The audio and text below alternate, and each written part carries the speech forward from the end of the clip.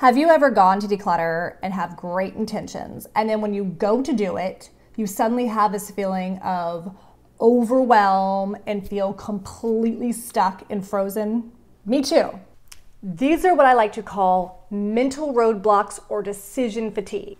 Hello, I am Bethany, and here on my channel, I love to inspire mothers to overcome some of life's obstacles by showing them how to simplify. And today, I want to bring you along to show you my journey on how I was able to overcome these hurdles, obstacles, or roadblocks.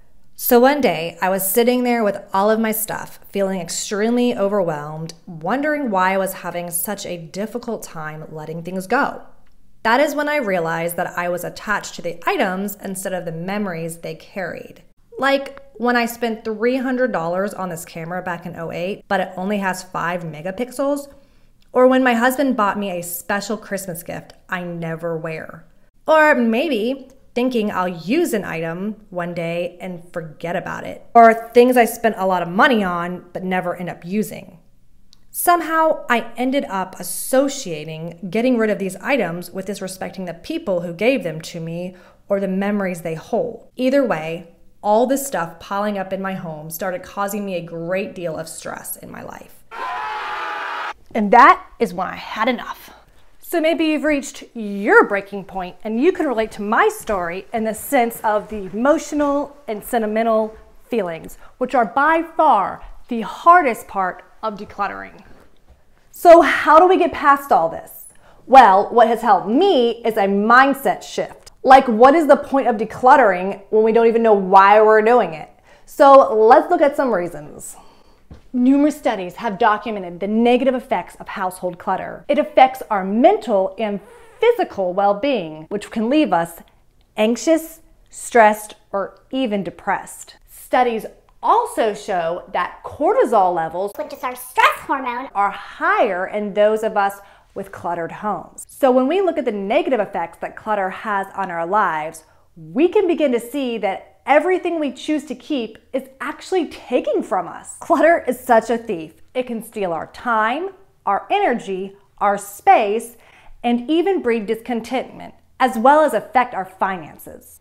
Now let's reverse this and say we declutter. What do we get?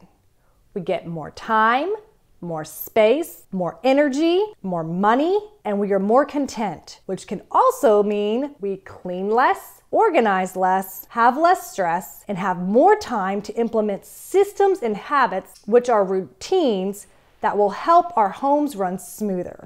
Peter Walsh said, "Let your home be the antidote to stress, not the cause of it."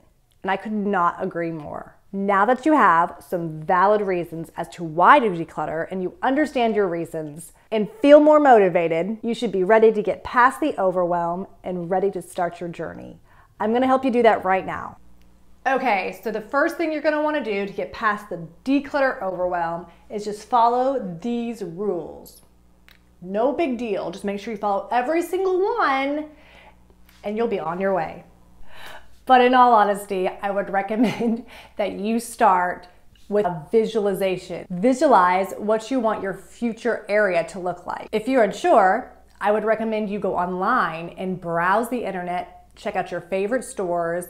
I personally love Pinterest, and I'm also a huge fan of Magnolia. I found when I was looking on Pinterest that I am very drawn to warm, white, cozy backgrounds with pillows and blankets, and then I add pops of color here and there with furniture or pillows or rugs. Another thing you want to do is be realistic. This is a journey that has taken me 5 years thus far. I'm still on it. I still have things that I'm going through and decluttering. So with being realistic, we remember that Rome wasn't built in a day. This takes time. Give yourself grace, lots of it.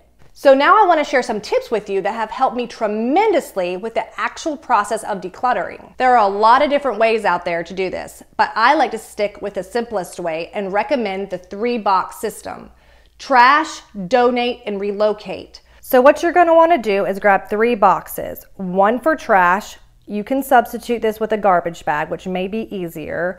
Another box for your donations, and the third box for items to relocate in your home. Now, since we're starting small to avoid overwhelm, we want to use the snowball effect. Just like a snowball starts small but gets larger when you add more snow, so will our declutter journey as we gain momentum over time. A lot of people like to start in the kitchen or closet, but if that is too much for you, just start with a drawer you use every day, which will give you instant gratification and motivate you to continue. Another way the snowball effect works is by setting a timer each day for when you declutter. Start with 5 minutes, then you can do 10 the next day, then 15 or 20, and so forth. Now, if you want to remember something you're getting rid of, you can always just take a picture of it. And don't forget to document this journey. Take before and after pictures so you can celebrate your successes. I'd also recommend listening to music, which always makes things more fun and makes the time pass quickly. Pro tip: if you have an item that you're unsure whether or not you're ready to let go, just put it in a box and place it up in the attic for a month. Then after the month is up, go back and revisit the item and see how you feel. But don't forget about it.